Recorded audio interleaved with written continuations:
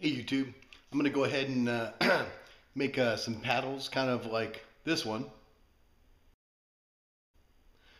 but I'm making it for an association that I belong to. So I'm going to go ahead and make those paddles and take you in a step-by-step with paracord, obviously on the handles, and so that way you can see how it's done. Okay, you can see I've got a couple paddles down here. I'm going to be doing several paddles, probably close to about 7 or 8 of them. And you can see the paddles I've got down there right now. What I'm going to do is I'm going to take some tape, just regular this painter's tape, and a pencil. And then what I'm going to do is I'm going to be putting tape on this area right here, so that way I can go ahead and trace around the coin. This coin happens to be the association I belong to. And what I'm going to do is I'm going to trace it, place it there, and then go ahead and use my knife to go ahead and cut around the initial tracing. And then I'll be using a Dremel, different bit of course, but I'll be using a Dremel to go ahead and grind out the area that I don't want.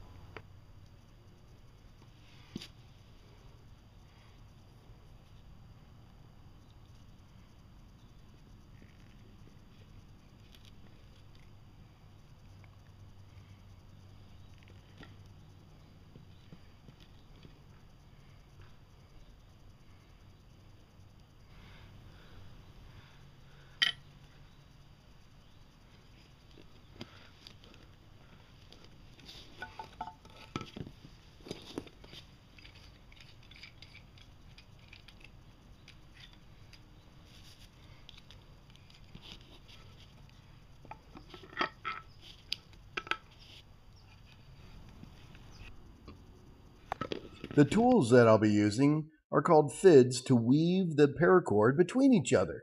Now, weaving the cord between each other, you really need a tool like this because it gets pretty dang tight in there. The way I put the paracord into the fid is I cut it at a 45-degree angle. You can see in the picture here, not only do I cut it at a 45-degree angle with the scissors, but I will also, which you don't see, I will also pass that fresh cut through the blue part of a flame. I use a big lighter. I will pass that paracord through there. Once it starts to melt, I pull the paracord out of the flame and I roll it between my fingers. Yeah, it's hot, but that's the way I do it. What you're looking at here is the paddle in the middle, the paracord that I'm using on the top of the screen, and then on the bottom of the screen, you see some end nips, needle nose. Once again, you see my fids, and that coil, that's a really light baling wire. Why do I use that? Because I don't have a third hand, and sometimes you just got to hold something there. What you see here is the paddle already wrapped around the handle, already wrapped with the blue paracord. That's my base color. The way I attached it was I stapled it. Yeah, it's cheap. It's easy. If I need to move it around, it's a lot easier than removing a tack if I tacked it in. I used roughly about 33 feet of this blue paracord on a 30-inch paddle. Okay, now what you're looking at are some yellow sections of the paracord. I've cut them at 2.5 foot long. Bare minimum, cut them 2 foot. I like to cut them at 2.5 foot.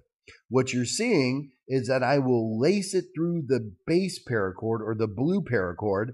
I'll go under 3 strands. I'll go over 1 strand. Under 3 strands, over 1 strand. And what I'm going to do is create this eyelet. I'm making these eyelets, on the face of the paddle, the one that would look directly at you, and also on the left and right side of the paddle. So that way, once again, it's going to be my eyelet to create the chain link.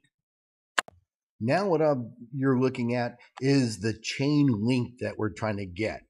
What I like to do is, just like a pair of shoes, using my fids with this 2.5 foot section of yellow paracord, I will lace it back and forth. And as you can see through the pictures, I lace them back and forth, pulling them tight between each pass, so that way it creates this chain link effect that you're looking at.